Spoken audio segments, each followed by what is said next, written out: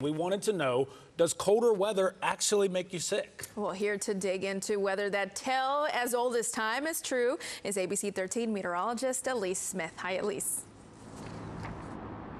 Good afternoon, Jonathan and Myra. Yes, and by the way, I love that Beauty and the Beast reference, as the doctor you're about to meet today was dressed as Belle for Halloween. And she did tell me that the cold, it can't make you sick, but there is more to this story.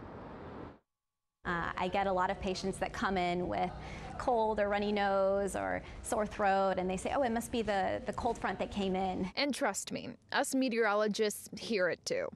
That's why we reached out to Dr. Ashley Ekotiebo to get the scoop on why so many people think the cold can actually make you sick. When you're in the colder months, there's less sunlight, and being in a society where 90% of the time we're indoors, you're even more prone to vitamin D deficiency during these months. Which can impact your immune system and make you more prone to common colds like this one.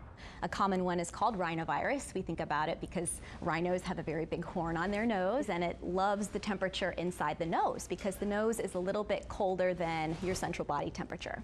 And so that might be a potential reason why we see more cold infections during the colder months, but it's hard to make a direct correlation. And it turns out the speed at which it cools down outside could increase your chance of getting sick. There was a study in 2018 in the study Journal of Allergy where they noticed people stepping out into a very cold air-conditioned environment that was just 5 degrees lower than the outside.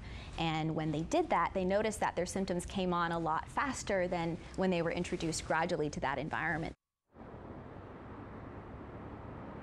And to that point, we just witnessed over a 40-degree temperature drop from Sunday to Monday. So it's a time like this where you might want to take a little extra care to prevent yourself from getting sick.